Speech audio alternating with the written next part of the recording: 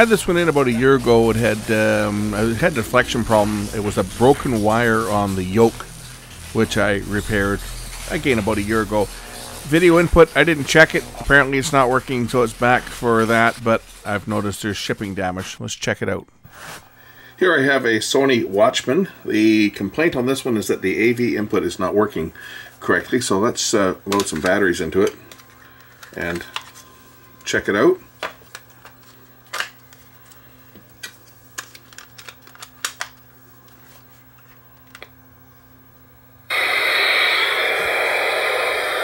Okay, it looks like it's got more of a problem than...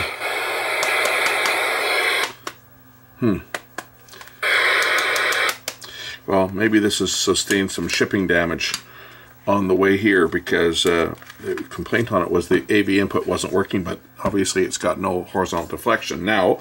So let's just pop this one apart and see whether something's been knocked loose in shipping, because it came from a long ways away.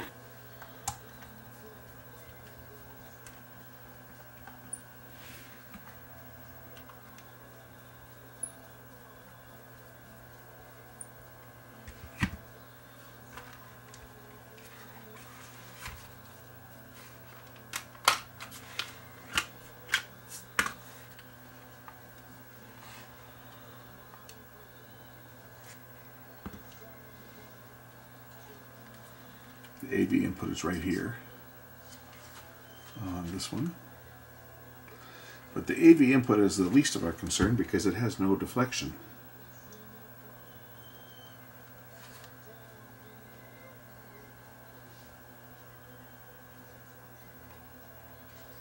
Or I should say no horizontal deflection, so we gotta figure that one out. Why? I suspect that it's probably got bounced when it was in transit.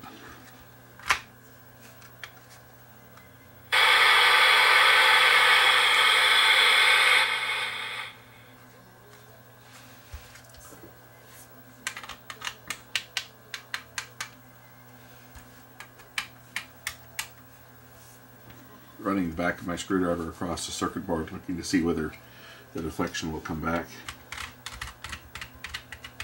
Trying to localize where the problem might be. I think it's probably a connection or a fracture on the board has occurred. So the complaint on this is that the video input doesn't work, although as we can see it's got a sweep problem now. But I think we can see the reason why the video input is not working is because there's at the end of an input jack is broken off on the inside. So what's happened on this is at some point when someone's had a plug plugged in there, the tip, we can show it on the larger version, but the tip has broken off and it's stuck inside. That's why the video input's not working. That's why also why when he tries to plug his video input in with the adapter cable, the plug won't go all the way in. It only goes in part way, like that. And that's because there's a piece of the jack, this tip here, has broken off inside. And that's going to be fun to try to get that out when that happens. Sometimes you can get lucky and you can push it through from the back, other times not. That's the least of the concern though on this one, because it has no deflection.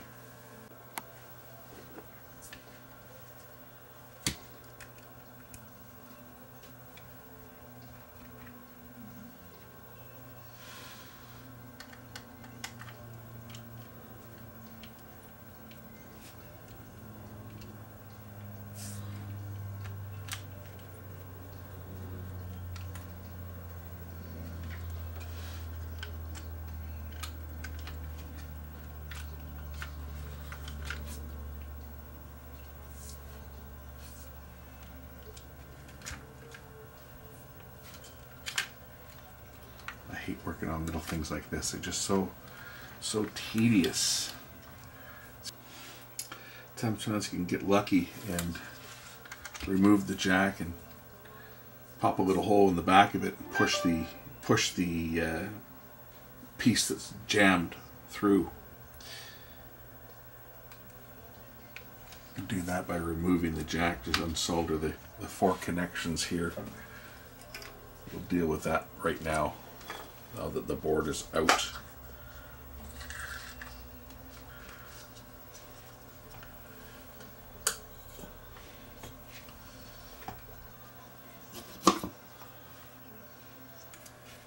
One thing you want to do when you're working with wick, especially when you've got small chip components around, is to keep your wick short so that you don't inadvertently pick up parts that you don't want to pick up, because it will stick to the wick and you'll remove parts by accident if you're not careful. So remove the solder from the jack. I want to take a look at that part first.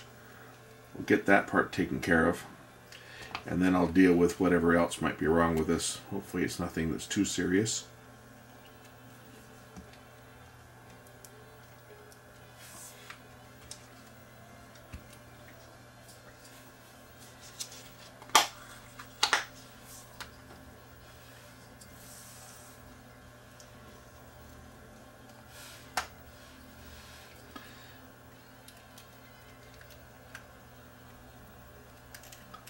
I got a shipping story to tell you. So, a few months back, I fixed an SLHF 1000 for a fella who delivered it by hand in a taxi, I might add.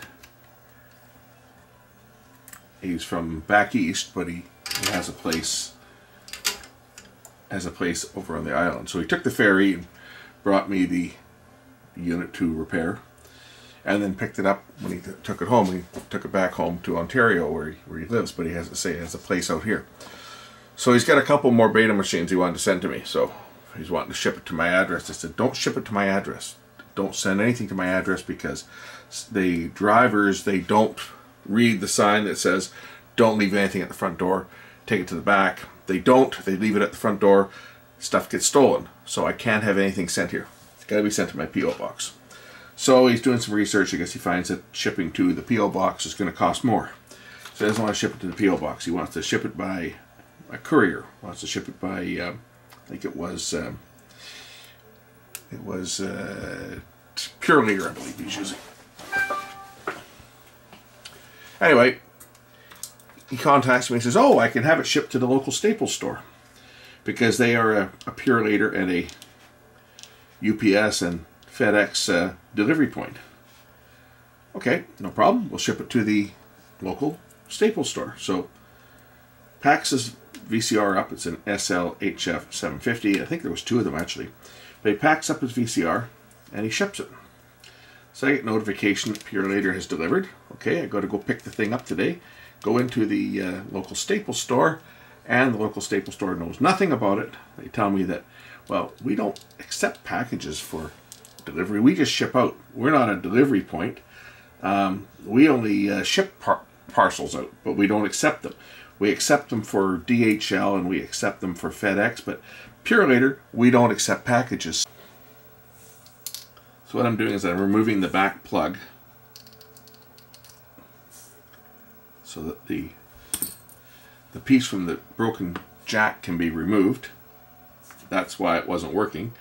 And now I should be able to, if I can hopefully put this back piece back together, and this unit, this jack will work.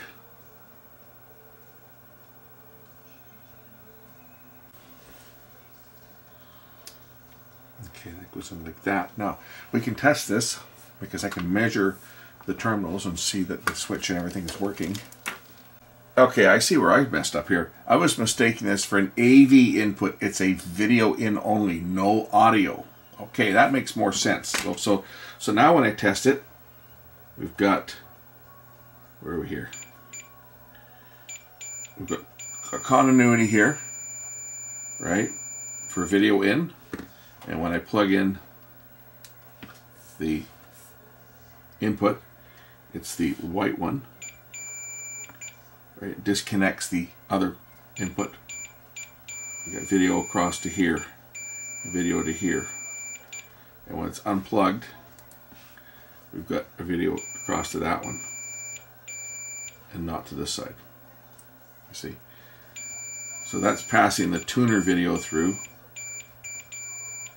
There's no continuity over here. And when we plug in the input, it shorts these two together, which is what turns off the tuner and provides the video signal through. There is no audio signal that goes through on this one. I was kind of confused. Like, what the heck? Why is it not working? And then I just happened to look at the cabinet here, because there didn't seem to be enough connections, right? There's only, it's a special jack. There's only 4. In fact, you don't even need to use a jack like this. You can just use a regular mono jack. For that matter, it'll do exactly the same thing. Because this is not an AV input. It's just a video input. Kind of threw me for a second there, because I was looking at this thing wondering, why is this not working? And then I realized this is just to use it as a monitor. So you can plug a camera into it, not sound. It kills the sound from the tuner when you plug it in. So that should do the job. And I can confirm that using my, I have one of these as well. Mine's a different, mine's, this is the Detroit Tigers. What's mine? I think mine was the Pittsburgh Pirates. I'll go grab mine and we'll plug mine in, and I will confirm what I just discovered, that it is video only. So here's my Pittsburgh Pirates Sony Watchman. We turn it on. Where is it? Why is it? Oh, there it is.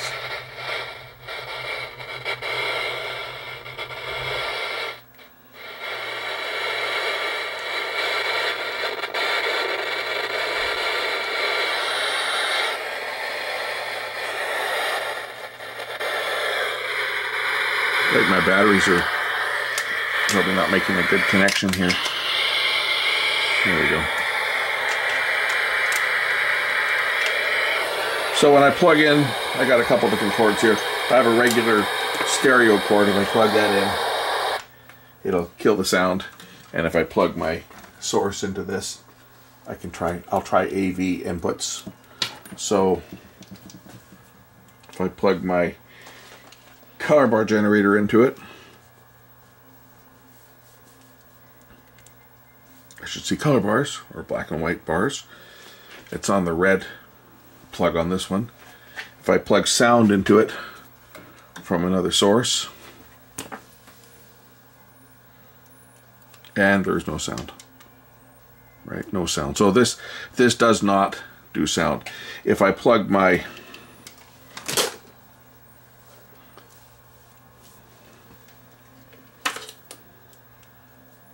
color bar generator into a single mono type plug, it's hard to see in here because of all the lights, but as you can see, we've got video, just a mono plug, nothing fancy needed. And for that matter, if I use this other adapter cable that was sent in with the unit, we'll find that only one of them will actually do something. It's either going to be the white or the red. In this case, it's the white. So the white should give me video on this adapter plug that was sent in. So it is, in fact, just an input. As confirmed with my working Watchman that was donated to me a couple of years ago, and it's part of my collection of small portables. Now you might wonder, why on earth would they not have an AV input on something like this? Well, there's a reason for that. This little set was not ever designed to be used to watch your VCR or watch something on here other than TV that would have sound. If you were using it as a video monitor, it was used usually by professionals that were installing security cameras so that they could plug into the camera out in the field, like when they were working and installing a camera in a store or something, right? They could take their little Watchman with them, plug it into the video out from the camera, and they could use it for framing and setting up the camera. And that's what these were really used for. I think probably most of these, other than the ones that were branded for specific teams that were sold through their ticket sales, because this would be before the internet, right, back in the 80s, most of these here found their way into toolboxes of CCTV installers for use as a portable TV or for monitor, and for videographers that wanted a bigger screen than the little eyepiece that their cameras had of the day. So in those cases, you didn't need sound, you just wanted it as a video monitor, so that's all they provided was video in. So I'll reinstall the video in jack.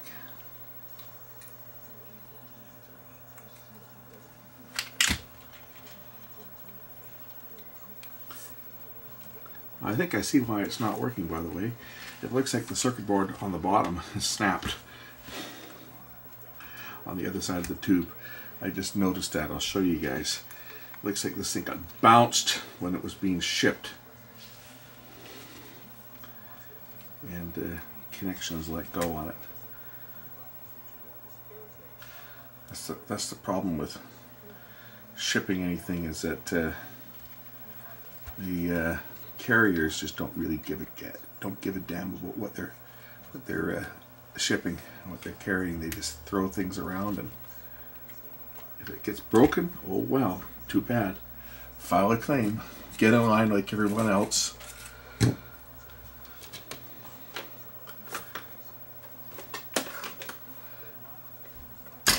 Because they don't really care, I don't think.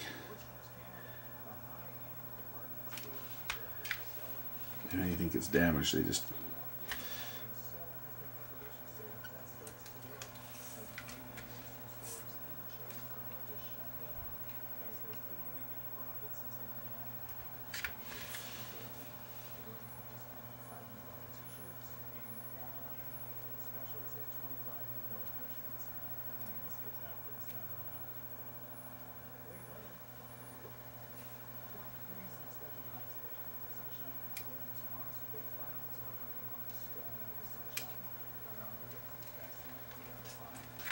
See what I just spotted when I was looking underneath here was, yeah, look at the circuit board. Look at this board down here under the tube. It looks like the board has a major fracture on it. Yeah, great. So, I wonder if it's broken in the same place it was broken, or a similar place it was broken before, because I saw this unit about a year ago. It's a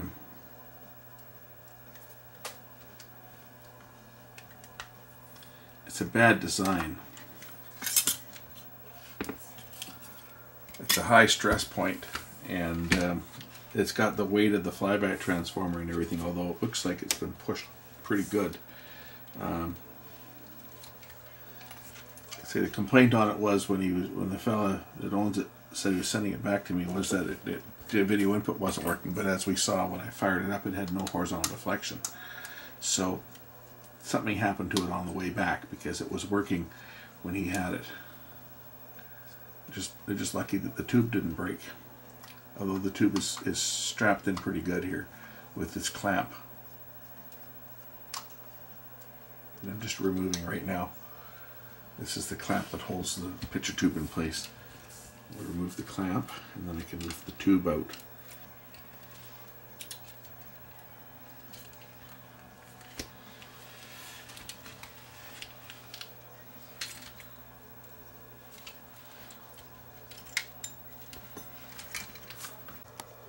So as you can see, when it was shipped, bouncing it around in shipment has broken the board right here.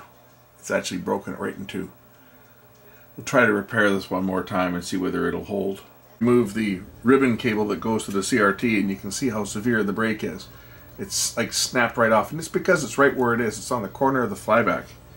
So obviously when this thing was shipped, it got bounced and it stressed it. So we'll try to glue this thing back together, and put some epoxy on here and see if I can get it to glue, and then we'll try running some more traces over top of here, see whether we can reinforce this thing any stronger than it is already, and see if I can just get it to work. Alright, so I've glued the board back together. Now I just have to repair all the traces that are damaged. Maybe apply some flux, and then we'll put some tin on here. Hopefully the heat won't damage the epoxy. So first things first, a little bit of liquid flux.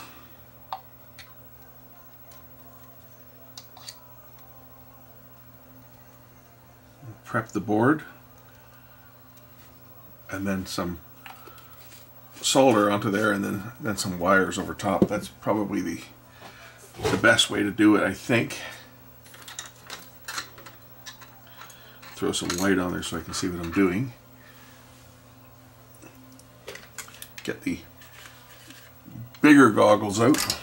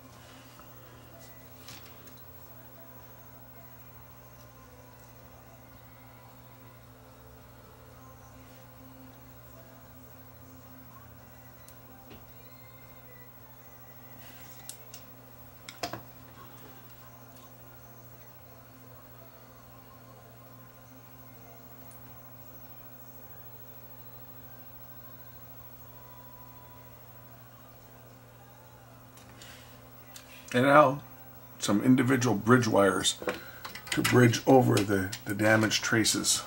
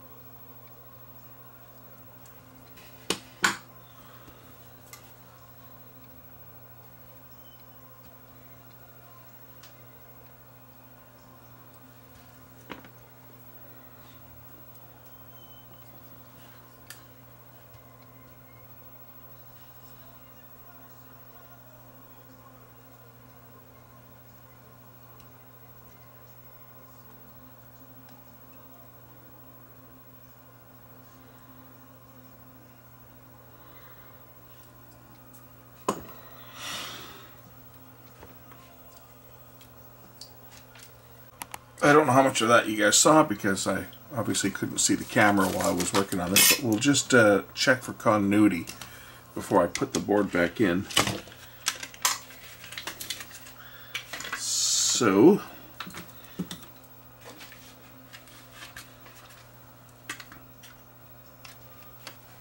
obviously this one goes to here, and the next one over is this one here, and that goes to that. And the next one over is this one here, and that goes to that. Oh, that's because they both go through the transformer. The next one over is this one, that one. The next one over is this one here, and the last one, this one here, is that one as well. That one, and this last one here goes to there, which it does. So they're all going through, and since they all go through the transformer, we should have continuity between all the things, all of them. Now this one here is that winding there, which is not part of those other ones.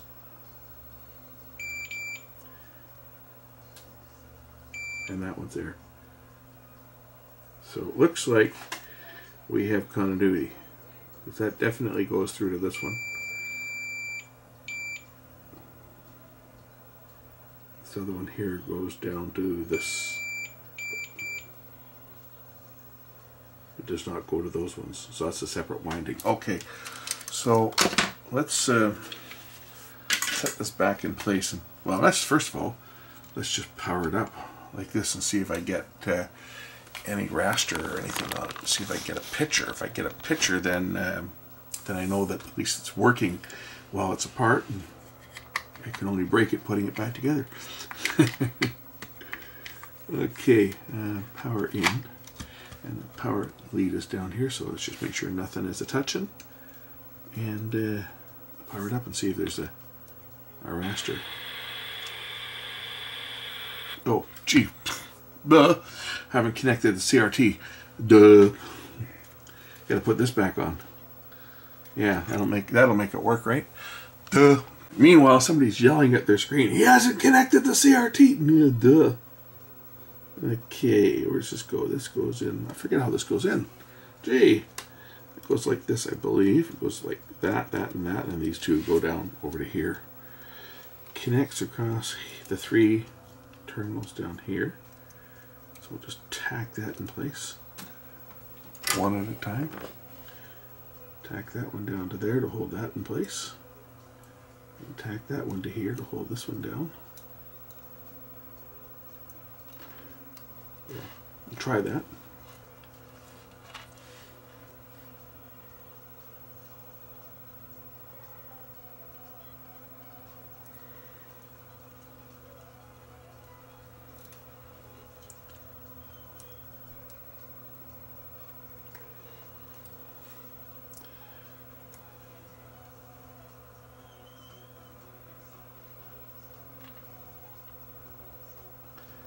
That one's onto that, I think, if I'm not mistaken. This one was over to here. And this one was down to that one. Okay, so I believe that's correct. Everything's connected. Batteries in place. Batteries not included. Alright, power on. Will I get a raster?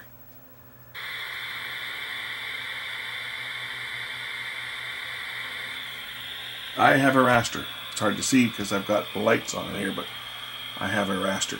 Let's plug the camera. Let's just plug that color bar generator into it and see whether I can pull any color bars with it sitting like this. Hey, look at that. We have color bars. Excellent. Now I can throw this thing together. Reassembling the Watchman, hopefully for the last time. These sets are, you know, if I never see another one of these sets, it'll be too soon. These were a set that, even when I was in the business, we didn't want to work on something like this because you can't charge enough for the amount of time it takes to fix this thing. I've been on this thing for hours today. You know, and it came back. He said, well, the AV input, or the video input's not working. Not an AV input, just a video input. It's not working. And it's because someone snapped the jack off inside the thing. Now, whether that worked before or not, I don't think I checked it when it was in because it was in for other damage, which was repaired. But somehow it got damaged again, going back and forth. So I've now got it back together. No worse for wear. I'll pop the batteries in and verify it still works after it's back together. Watch it not work now that I got it back together. It was working when it was apart though. But I do have a raster. I'll plug my color bars into it. Actually, I'll plug my video game into this thing because that's what the guy that owns it wants it for, is playing video games. So where's the contrast control on this thing? There is a contrast on here somewhere. There we go. Crank it up. Let's see what Pac-Man or something looks like on this tiny little set.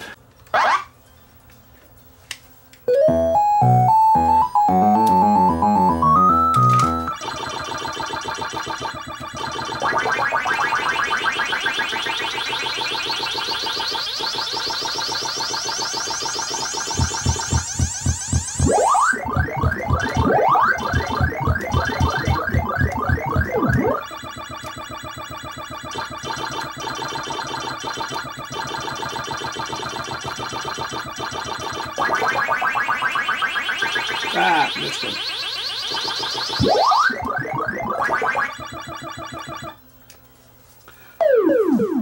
Pretty small. Anyway, that's it. This one's done. Thanks for watching.